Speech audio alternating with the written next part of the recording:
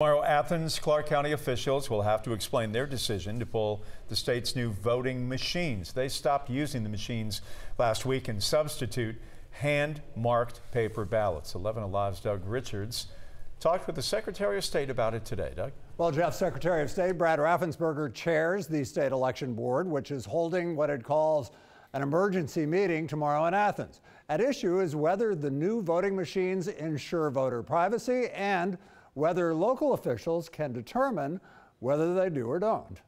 The early voting precinct in downtown Athens has a handful of voting booths, but inside them there are no voting machines. Instead, we saw voters get blank paper ballots, which they hand-marked before submitting them to a scanner for tabulation. Although Clarke County took delivery of nearly 300 new voting machines, the local election board decided the large, bright touchscreens failed to protect the privacy of voters.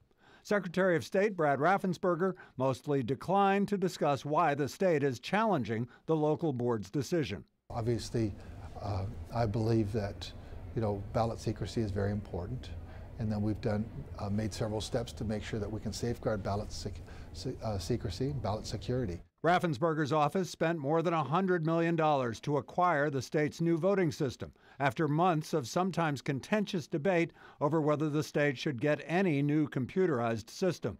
Last month, we visited a special election in South Georgia, where some voters told us the new touchscreen devices were too easily seen by other voters in the precinct. I think all the counties by now realize that it's a totally different system.